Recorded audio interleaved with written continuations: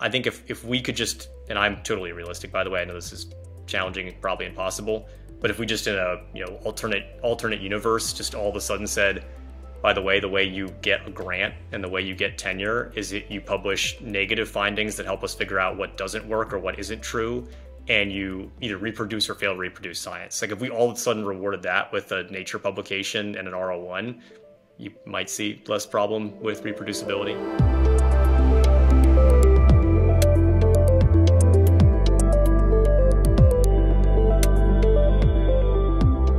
Hey guys, Alex here, and welcome to another new episode of the DeSci Podcast. I'm really excited to be joined by Patrick Malone today.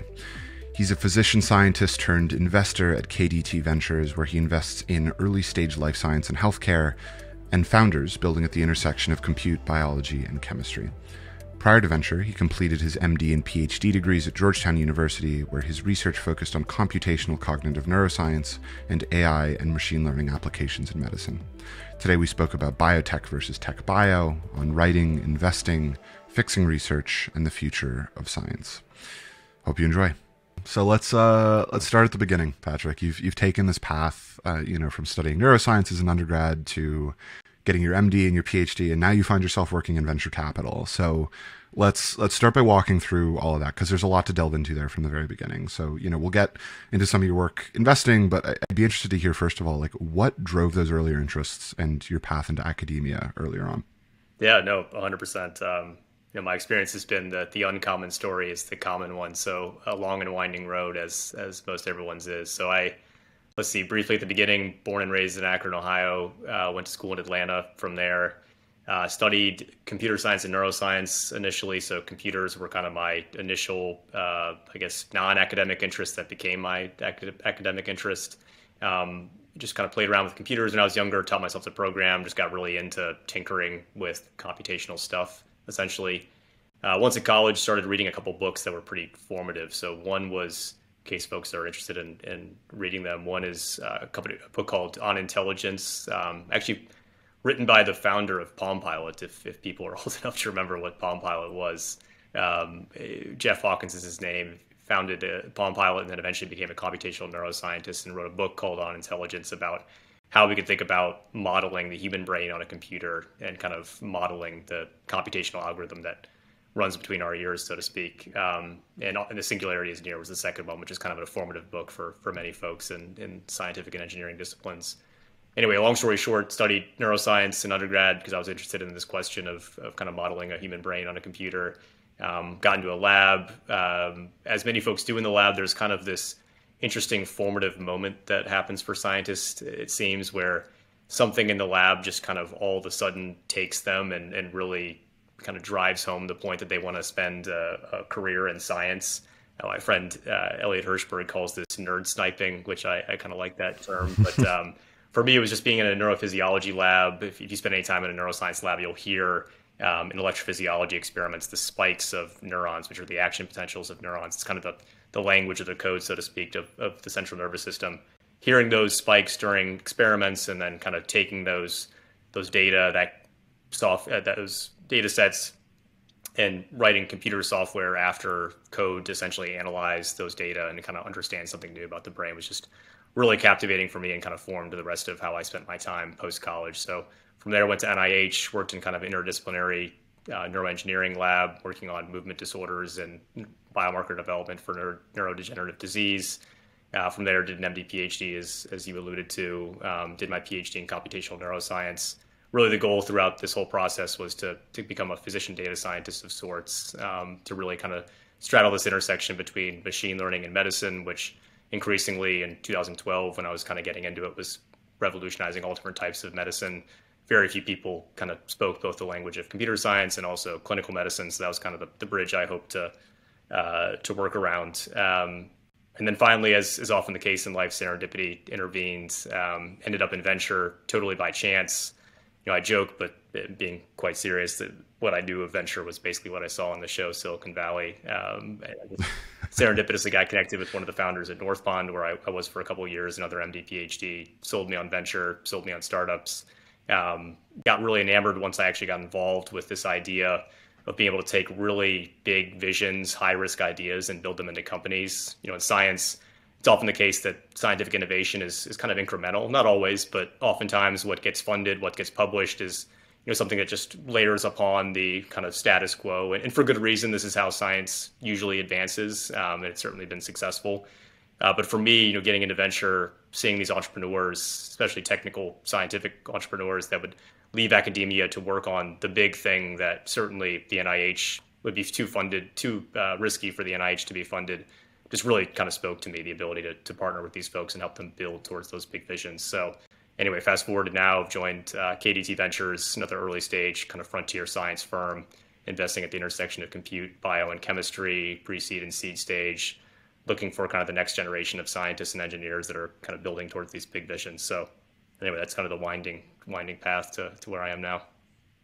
I love it, man. So off the back of that, you've alluded to, I guess, a little bit of the reasoning here, but you went on to work at North Pond and now KDT. Of course, the technical expertise was always there, right? But I'd be curious to dig into why investing in particular. Why was investing of interest of you coming out of that MD, PhD environment rather than going that data science or academic route? Yeah, it's a good question. It's actually what I was planning on doing, going the data science route, either within academia, medicine, or industry. For me, it was I enjoyed going deep during the PhD. I mean, that's what a PhD is you're acquiring domain expertise in some area. I really like that. I wasn't really searching for something more, but it turns out once I got into venture, I found something that I liked more, and that is breadth over depth. I think there's a lot of value in kind of taking this like T-shaped approach where there's something that you're very deep on. For me, it was kind of neuroscience and machine learning and medicine, but then you have this T of the top bar of the T where you're actually quite broad and you cover a bunch of different areas and kind of expand out. Venture gives you that. In academia, you can spend 20 years studying one protein's role in a disease, for example. It became clear that was never really going to be me. I kind of have, intellectual ADD to some degree where I have lots of different interests and like to read very broadly. Venture really kind of spoke to me in that way. It was the ability to focus on what I know, which was the areas that I trained in, but also learn a bunch of different stuff that I had no idea about, but came up the curve very quickly.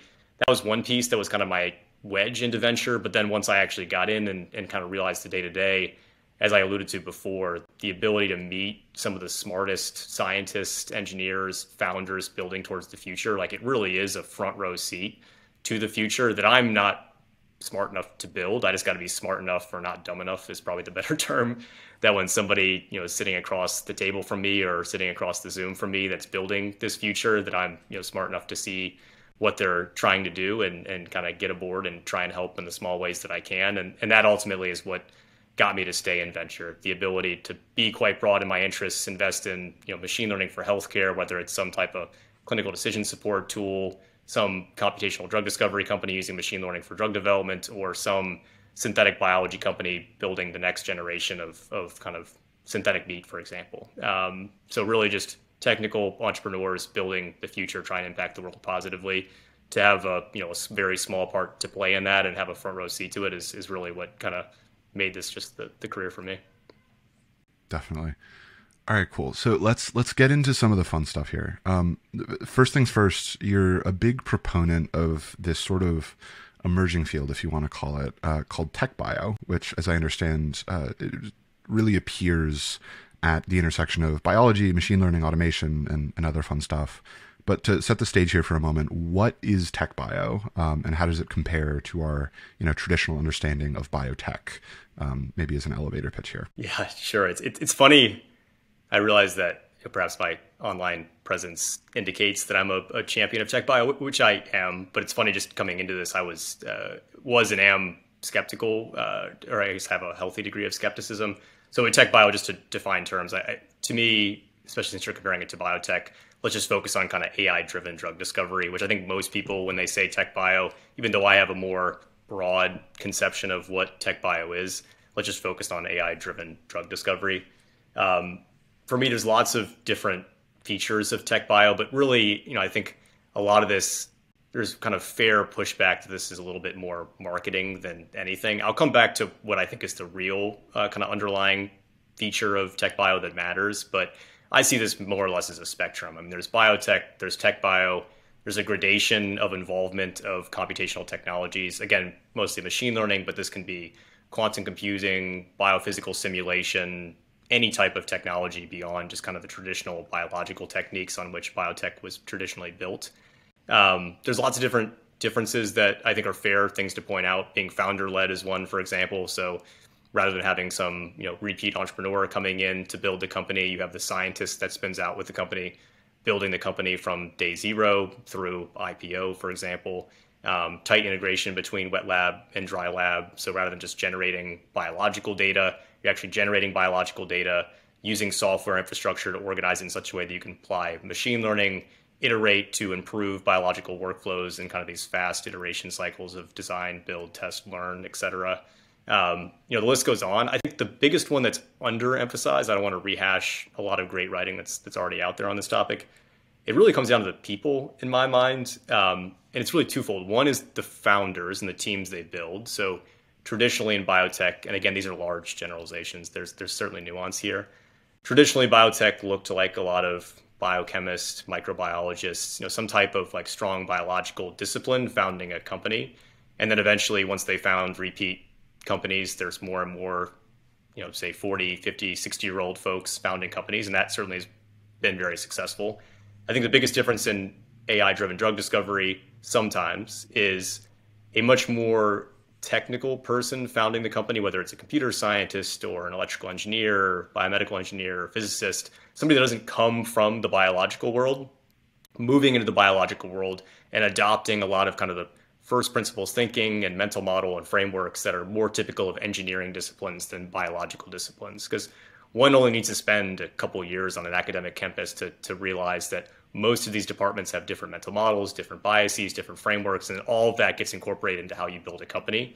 And so for me, it's like a difference in philosophy at day zero based on the phenotype of founder and the teams that they build. So oftentimes, and again, this is true of biotech too, oftentimes tech bio companies end up having very interdisciplinary teams, interdisciplinary both in the different individuals they bring to the company, whether it's a few neuroscientists or a computer scientist, rather, a few biologists, et cetera, but interdisciplinary and, in one's own mind and the training they get. It could be a undergrad in computer science, they got a microbiome PhD, et cetera. So that's one piece, is the people, which is, I guess, very important. And the people also on the investing side too. I mean, there's a bunch of very storied, very successful, thoughtful biotech investors.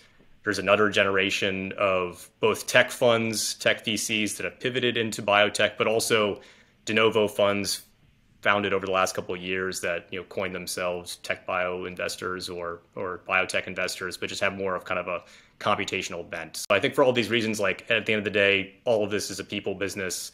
There's different phenotypes of people building these companies and investing in these companies. I think that drives ultimately a lot of the differences here. But again, it's a spectrum between biotech and tech bio. I don't see it as overly dogmatic or binary in my mind. Definitely makes sense.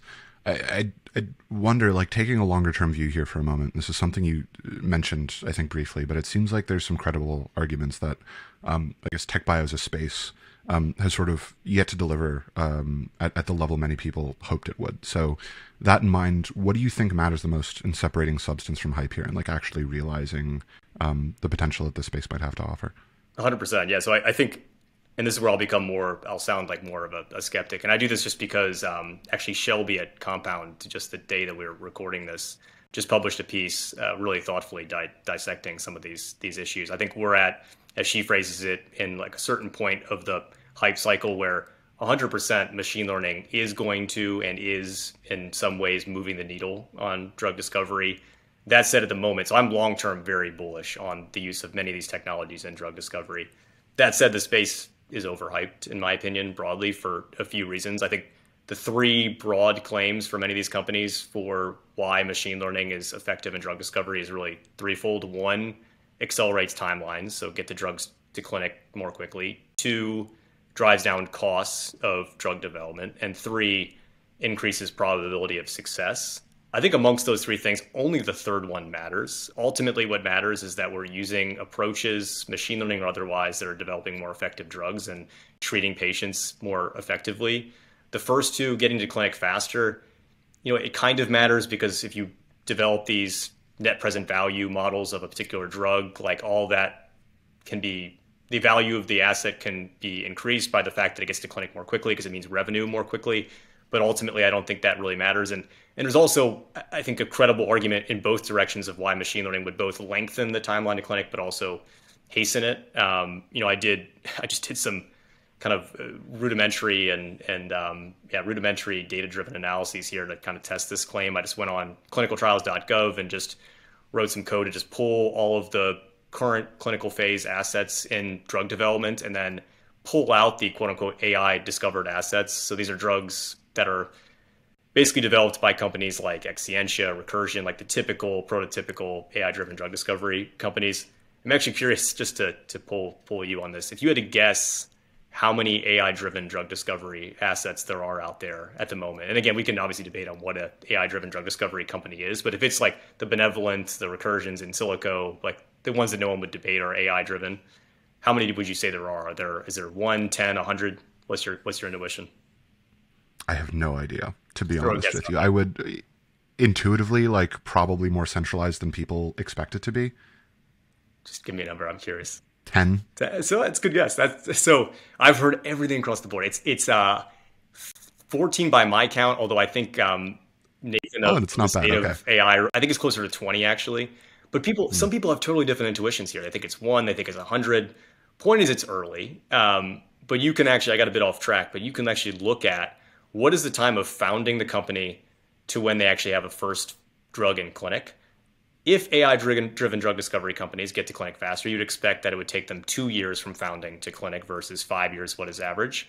I actually found the opposite, so it was actually a year longer for AI-driven drug discovery companies to get to clinic. Now, I don't conclude anything from this analysis. It's confounded in every which direction for many different reasons, and you could actually make the opposite argument that like upfront costs of investment and development of the platform for these AI-driven drug discovery companies prolong them getting a clinic. Many biotech companies spin up for just one asset where they're just all focused on that. So anyway, point is like the data certainly isn't solid that you get to clinic faster. Second one, more capital efficient. I think these things are actually probably more capital inefficient. They require more upfront investment, but probability of success is all that matters. And to my point earlier about there only being 19-ish clinical stage assets, meaning those in clinical development, we have no FDA approved AI discovered drugs. Like we need to have dozens of drugs that have both failed and been approved to actually be able to quantify what is the improvement of probability of success. So it's still very early days. It's difficult to understand exactly where and when and how AI is moving the needle on drug discovery. There are examples of this for sure, specific startups that are very thoughtful about this. This is just the point that I've been convincing myself of as being a quote unquote biotech outsider, someone that doesn't have a background in drug development, now investing in this space, learning about where the space is currently, where machine learning has moved the needle, where it's not, and trying to separate kind of substance from hype, if that makes sense. Totally. So, having spoken a little bit about what makes this space unique, where else do you think the same principles can be applied? You've spoken, I think, some about the promise of chemistry here and that it's more computationally tractable than biology, which is to say it's like easier to define in modeling. How do you tend to think about this, like within or outside of that particular example? Yeah, I mean, here, the chemistry example is really interesting because, again, I probably hedged too much, but you could probably make the argument either way. I think on the one hand, chemistry should be a more computationally tractable problem than biology for a couple of reasons. One, there's actually well understood, like this is why we can like model E equals MC squared and F equals MA and like all these physical equations because we understand the underlying physics and mathematical descriptions of these phenomena. Thermodynamics, we obviously, for example, very important in chemistry and chemical reactions, we have mathematical descriptions and equations of these processes and therefore they should be more modelable. But the one thing machine learning has taught us is actually there's been a long time where we've like protein folding, for example, there's been these physics-driven approaches where you actually try to model the energetics of these proteins and then use physics to figure out what the energy minimization state is for a particular conformation of a protein. But really, AlphaFold throws all that out the window. They're like, we don't give a shit about what the physics are. All we got to do is throw enough data at the machine learning algorithm. It's going to figure out all of the abstractions above all of those energetics and just figure out the right structure. So on the one hand, I think having all of chemistry or a lot of chemistry rooted in actual mathematical descriptions should make it more amenable to quote unquote tech bio. But on the other hand, some of this is just like an empirically driven process like AlphaFold, and maybe it doesn't matter. The second is that there's just my sense is it's a bit more straightforward in some cases to generate data sets that are amenable to machine learning using like well understood assays with some reasonable throughput to put the data in such a way that it's amenable to machine learning is the other point. The last point I'll make is that I think a lot of this is there's like a bit of a mismatch, like recursion, which I think is a fantastic example of computational drug discovery and a thoughtful use of a technology. In this case, convolutional neural networks, for example, when they first got started for phenotypic screening, like really strongly typifies like algorithm application fit. When they published their S1, like one thing that struck me is that they're building this massive phenotypic map, which is basically, maybe I'm assuming too many things here, but they built this massive phenotypic map of kind of biological relationships in various cellular disease models. And there was something like 200 billion on the order of that biological relationships in this phenotypic map, each of which or many of which could actually be druggable. And then at that point, the chemical compound screening library they were using to actually perturb that biology and build a therapeutic was something like 6,000. Now that's grown a lot, but you can see the mismatch between like disease biology that's available to perturb and ultimately improve disease, and the chemistry available to actually perturb and modulate that biology. And so I think a lot of this is like we should focus on both. There's a lot of companies trying to characterize biology without as much focus on what is the actual chemistry available to intervene in that biology. Part of where I think tech chemistry, if you want to call it that, is already making huge headways there. We have a company in our portfolio, Terray Therapeutics, working on this problem as well to some degree. Exciting space for sure. Super cool.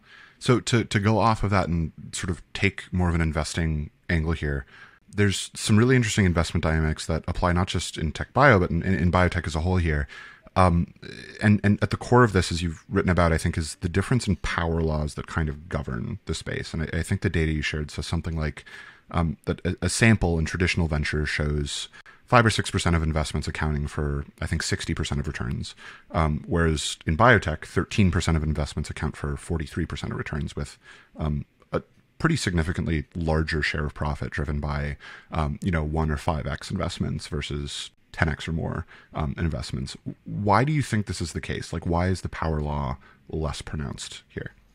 Yeah, it's a question I'm still trying to answer. I would love, there's many more data-driven analyses that I think can be done here if we had the right data set to understand. But a couple of thoughts. I think one, the reality is there just isn't, so just to back up a little bit for perhaps non-investors that might be interested in this, it's very much a home run business. Venture capital is. You invest in companies that you hope to become 100x, 1,000x your investment. You're not playing for just doubles and triples, like just doubling your money on single company investments. And so therefore you're investing in, to my point earlier, founders that are building really impactful platforms and companies that are going to be huge returns. In technology, so investing in the Facebooks and Googles and Apples of the world, the ceiling there is $1 trillion companies, right? The market caps of these companies are $1-2+ trillion. That just doesn't exist in biotech and healthcare. The biggest outcomes, Moderna is the biggest biotech investment, I think, but most biotech companies, are going to exit anywhere from a few $100 million to $1 billion to a couple billion in the really successful cases. But these companies, and same with healthcare, Livongo in digital health is probably the biggest outcome, being acquired for $18 billion, now trading for less than that, but that's a multi-billion-dollar outcome. But there's not like a bunch of $100 billion, $1 trillion outcomes here. And so I think the ceiling is a bit lower for biotech and healthcare compared to technology. But I also think and this is the thing I can't actually prove or don't have data to support, but perhaps just some conceptual arguments, the floor I think is a bit higher too. Not that these companies can't fail, but I do think even for companies that don't become the huge winners, they're still impacting patients. They're still making impact in the healthcare world, but there's also some strategic value oftentimes to these platforms that somebody else seeks to acquire, like a software platform that's built some infrastructure for, pharma, for example, or some value-based care platform that's gone after, one disease that a bigger value-based care platform wants to acquire because of strategic alignment between the patient populations, their physician populations. Like there's a bunch of different reasons, but I suspect the floor is a bit higher. So these companies may not succeed as much being $100 billion outcomes, but they certainly don't go to zero as much as, the latest fashionable social media platform, for example. And so I think perhaps the power law is just a little bit more, the distribution outcomes is a little more normally distributed versus power law distributed as it is in tech. But I would love to have access to a data set that would allow me to actually test some of these claims, with actual quantitative stuff. Definitely. All right, so to shift gears here for a minute, I guess to look at this a little bit more broadly, a lot of the topics that I'm referencing throughout this come straight from you, right? So you do a lot of writing. You've launched a newsletter called, I think it's just called Tech Bio, with some friends and colleagues investing in the space. Fundamentally, I'd be curious, beyond just the standpoint of communication, what would you say drives you to write? Like, why do any of this in the first place?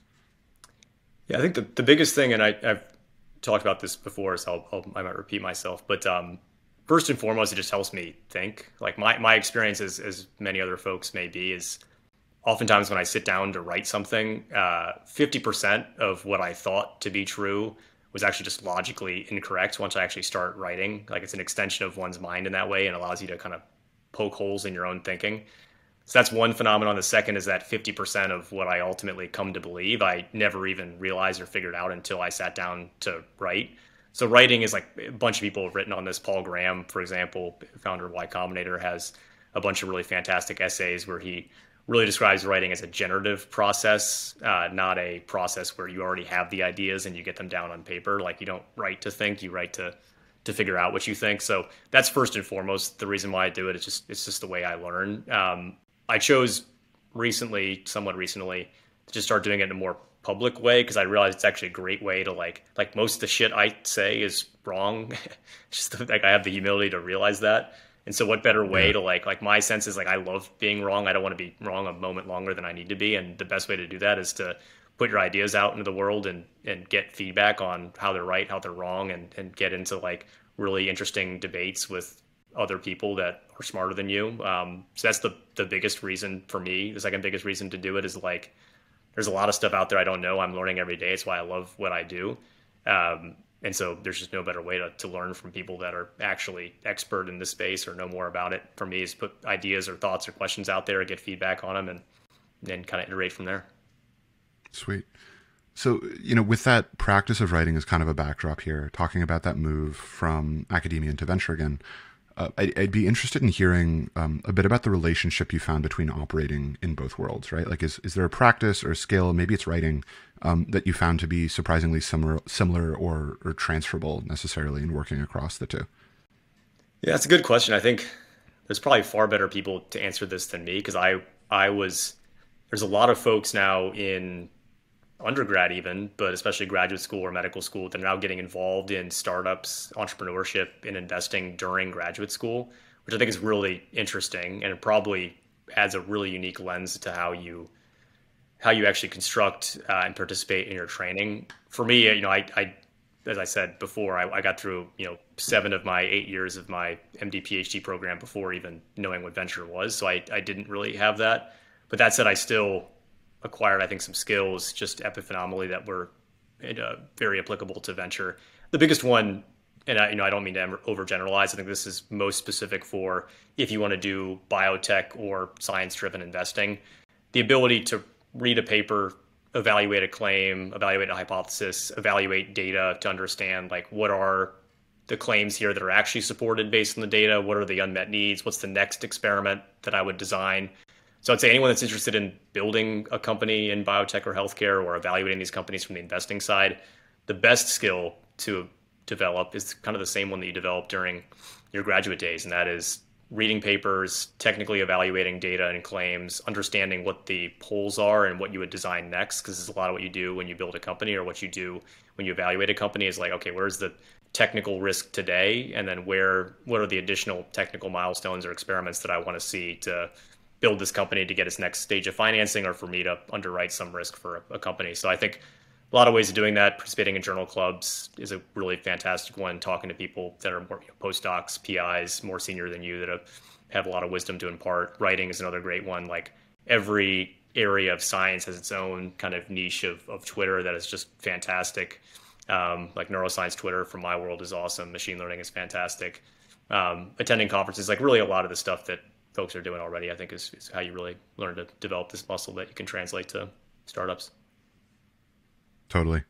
I think as a natural segue here from a lot of the topics in academia, I wanted to get your take or take some time to talk a bit about your take on research as a whole.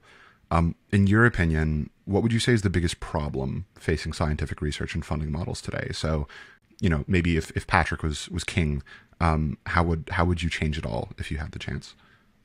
Whew, man, it's a big question. One, yeah, it's 100%. The biggest one is probably incentive structure in academic science, and there's many layers to this. I mean, the first is the currency of academic science is publications at the end of the day, and publications not for negative findings, for positive findings, and not just for positive findings, but for super sexy, splashy findings.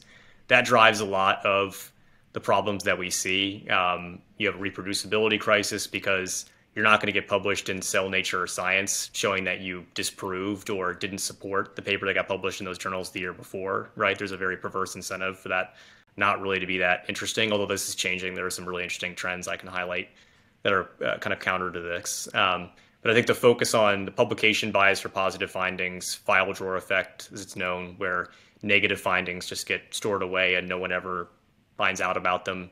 The currency of venture, as I mentioned, the currency of academic science being publications. This is how you get grants. This is how you get faculty positions. This is how you get tenure. I think if we could just, and I'm totally realistic, by the way, I know this is challenging, probably impossible, but if we just in a alternate universe just all of a sudden said, by the way you get a grant and the way you get tenure is you publish negative findings that help us figure out what doesn't work or what isn't true, and you either reproduce or fail to reproduce science. Like if we all of a sudden rewarded that with a Nature publication and an R01, you might see less problem with reproducibility. I think that's the biggest one, is just incentives around how we publish, what we publish, how you get grants. There are some interesting trends here, which I can highlight. Some of them relate to open science as well, but I think incentive structures is probably the source of a lot of issues we see in academic science today. Totally. In that same sort of context of incentives around what is published in the first place, one really surprising stat I've heard you mention is that, if I'm recalling correctly, is that the majority of scientists would change their research focus if they didn't have to apply for grants. What's the driving factor for this misalignment in interest in research, do you think? Yeah, well, that was something I just wrote on a tweet that ended up being a spicier take than I realized. It got a lot of engagement, pushback.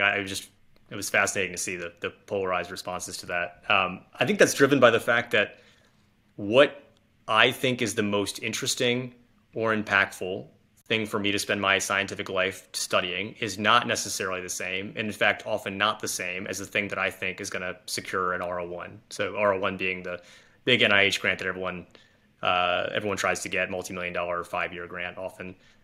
Sometimes it is, but oftentimes it isn't. And so I, as a scientist, may have some pet project that I think is like really important to figuring out the next plausible mechanism for Alzheimer's disease, for example. But I know, and by the way, I think this happened probably to many scientists throughout the story of the amyloid hypothesis in Alzheimer's. There's probably lots of really intelligent scientists out there that had some interesting insight for where they thought would be a fruitful research path to developing some new therapeutic for Alzheimer's. But they knew that places like the NIH were really looking for the latest and greatest in the amyloid hypothesis. And by the way, the study section of NIH probably included many folks that had a horse in this race that perhaps built their careers on the amyloid hypothesis.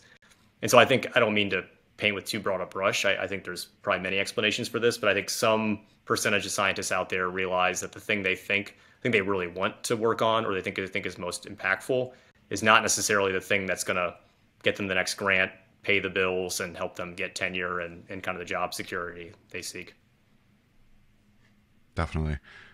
Yeah, I mean, as you mentioned, pushing for making research open source is something you seem to be a pretty big proponent for. which I guess brings us into the realm of DeSci a little bit more. So before we hear about the how, I'd love to touch on the why, specifically within DeSci or open science in general. I'd love to hear your take on what strikes you as sort of the best solutions and what makes the most sense in making research open source. Yeah, another good question. This can go in a lot of different directions. I think open source can mean many different things. I'll just pick a couple. I think open sourcing data is really interesting, although I'll flag some potential issues. One, I think it's really expensive to generate data, and there's a lot of redundant projects out there generating very similar data types. And so one way to help address the reproducibility, the reproducibility issue is to put data out there in the world that people can actually, other labs can actually play with, reproduce, expand. It's just a more efficient, if you think about it in terms of ROI for the investment dollars, taxpayer dollars that actually go into funding these projects, it's a way to make sure we derive every last insight and have every bit of confidence in each of those insights per dollar spent by the taxpayer. There are some issues. I mean, many times what we do in academia is we'll collect some really difficult data set to collect. And if there's some, and we publish on it, and there may not just be one paper we want to publish, we might want to publish many papers. And there are some new issues here where, perhaps you don't want to open source that data set and allow many other players to come in and analyze those data who didn't go through the work and the trouble and the investment in collecting those data. And so it's not a panacea. I don't mean to say that all data should be open source always, but I do think there's a really strong claim for the purpose of reproducibility and ultimately impacting patients, which always should be the North Star in translational work, to getting these data out there to allow as many people to work on them as possible. Publications, same thing. I think one really interesting journal, eLife, there are other journals doing this, but eLife is kind of a first mover here. They do things like they publish everything open access, which I think is important. They also, and I love they do this, they publish the reviews of the paper, not anonymously. So if you review a paper, oftentimes historically in other journals, you could hide behind an anonymous name and you could torpedo the paper because, say, it went against your pet theory, like I alluded to before. You can't do that with eLife. You got to put your name on there and publish it along with the paper. And I just think that's a really great way of aligning incentives, making sure the maximal intellectual value is realized with that paper, because you get to learn even more from the reviews. I actually find them just as valuable to read as from the paper. Anyway, I think data and publications are two really interesting developments in kind of the open science movement. So having spoken about, a lot of these really interesting developments, I'd love to hear your take on how a lot of these come to fruition, right? From the standpoint of how you might enable some of, these themes and objectives you spoke about, what do you think is the mechanism, especially in, a space as entrenched as academia?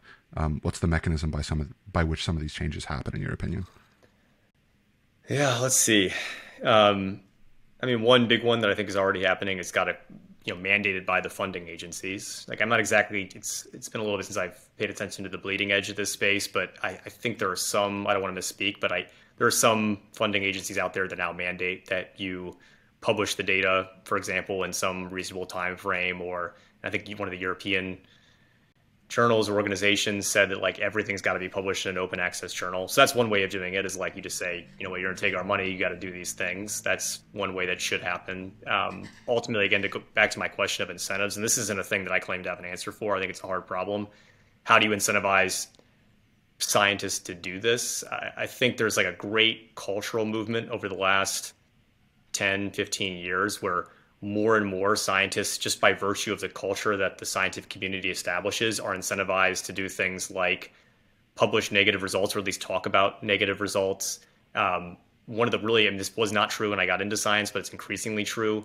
You see journals publishing corrections that actually are issued or initiated by the actual author of the paper. So it's not just like the Alzheimer controversy where we've seen where some vigilante scientist discovers some error in the image and publishes that this thing is actually fraudulent. These are scientists that actually go back and realize oh shit, one little bug in my code actually meant that this entire line of reasoning and that I publish is not correct. And I'm going to go to the journal and retract that paper. That, just as a human, that is an incredible thing that they've done that. That's, huge reputational risk to say hey, I fucked up. This is not right. I got to retract this paper. But you're increasingly seeing that happen because I think we've gone from like not from judging people to not judging people to now there's like a lot of honor and courage to do that, which we all realize and we actually applaud people for it. So a lot of this, again, comes down to the culture and kind of incentive structures that we create that I think are continuing to move in the right direction. Definitely. To take a few steps back and like broaden our scope as we start to close things out here, there's a really interesting question that also I think begs our attention when we talk about the future of science, and it's something you shared. It's from Ted Chiang's The Future of Science, which is a really cool read. But the question is basically what happens when scientific discoveries advance to the point that they're no longer understandable by humans, right? Like when we sort of progress down this like to such a degree of granularity, which I think comes about naturally. What does that look like? Oh man, we could talk for hours on this. This is such an interesting, thing to think about. It's tricky in so many different directions. I think there's this expectation that, and we have to make sure we define like what science is. Science is in the business of generating, since we're the practitioners of science, they must be human comprehensible explanations for natural phenomena. And so there's a bit of this trickiness in terms of semantics where like if some type of knowledge is being generated by an algorithm, for example, that's not human comprehensible, is it really science? Like it's not really an explanation. It's just some prediction with no underlying explanation or why attached. But I think we're increasingly coming in this direction. And the issue to me is to what degree will our need as human scientists to understand the why start to prevent scientific progress in some directions? Like just to give you an example, in drug discovery, like the way we've had huge success up to date is this like target centric approach in drug discovery, where we have some protein, for example, that we want to target, some hypothesis for how that target or protein is involved in a disease, and then some hypothesis of a mechanism of action for a therapeutic where if we block that target, we're going to have some therapeutic benefit for the patient or organism. Like that is a very reductionist way of looking at things. And by the way, it's been hugely successful. There's many diseases that have been cured or treated using this approach. But there's nothing in the laws of physics or biology that says that like every disease should be that way. And just as we wouldn't expect, your dog or cat at home to understand calculus, we shouldn't necessarily expect that every disease out there should be comprehensible by humans. And so one wonders, especially with the progress in language models have been wild lately. Wonder if at some point we have predictions for a drug that will show like, hey, this drug will work. This drug will treat this disease. We'll be able to test it and show that it works, but we'll have no idea the mechanism of action in a way that we can explain ourselves in human understandable terms, and we'll have no idea what the actual underlying biology is.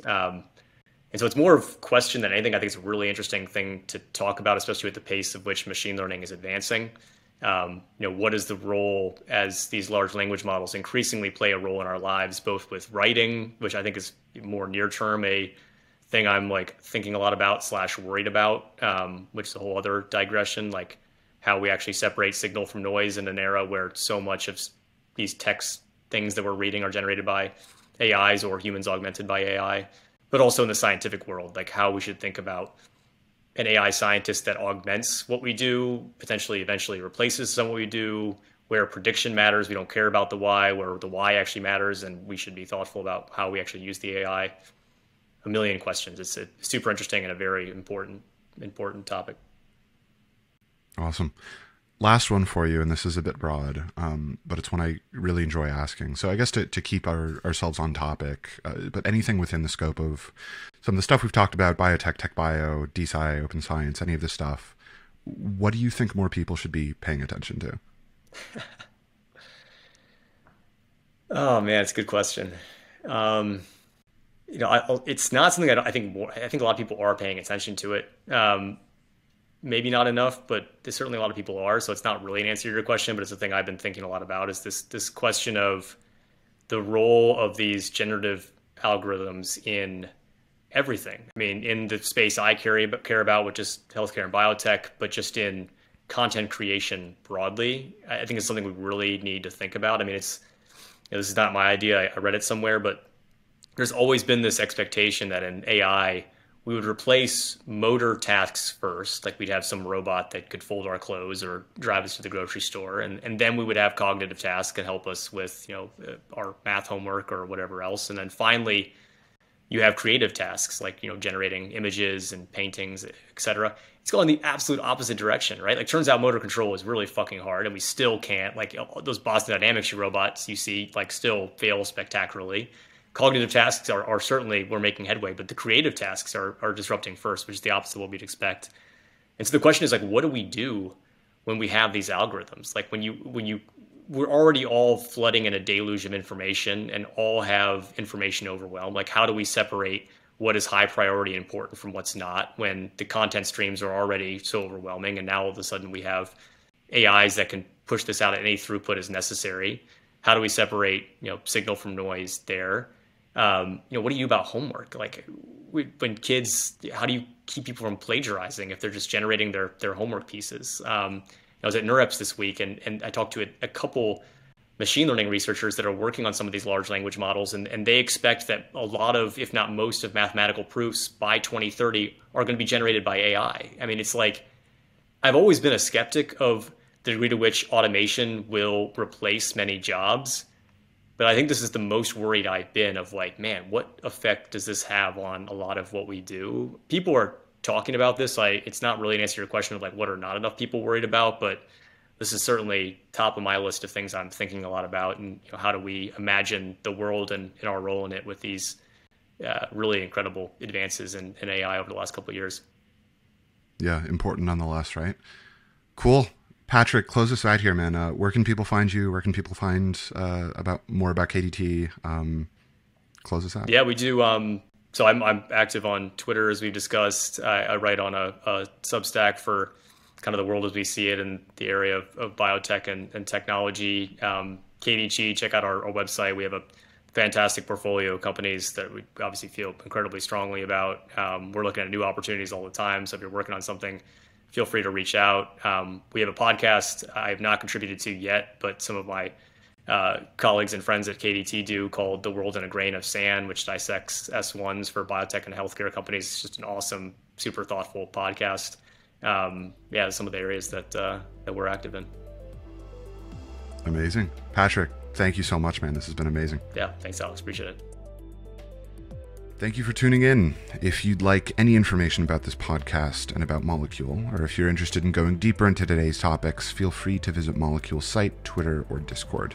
You can find all the important links in the description and show notes below. Also, if you're a researcher seeking funding, if you want to start working in a biotech DAO or get involved in any way, please visit Molecule's website at molecule.to for more information. Thanks again for tuning in, and see you again soon.